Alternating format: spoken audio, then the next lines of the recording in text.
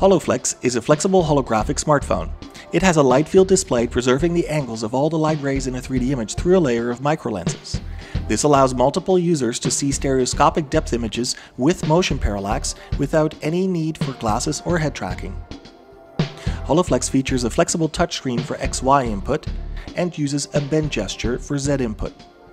Here, we see a user editing a 3D model, moving the handle of a teapot along the Z-axis by bending the display.